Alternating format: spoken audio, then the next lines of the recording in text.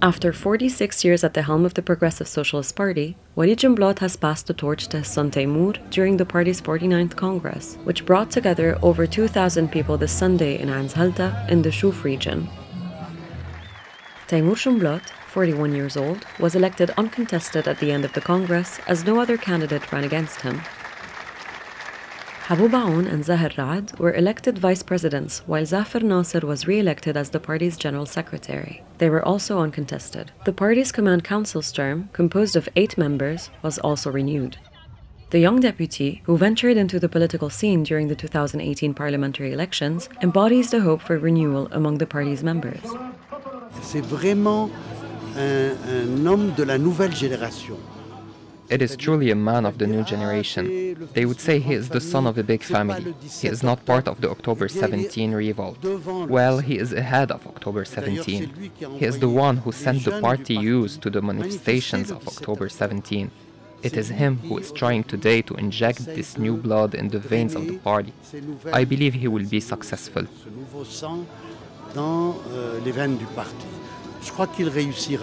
With Taymour Jumblatt, we will witness a new era of modernity, innovation, new ideas, and youth engagement. We have perceived and continue to perceive that after the recent parliamentary elections, we need a new spirit within the Progressive Socialist Party. And this new spirit will be embodied by Taymour Jumblatt.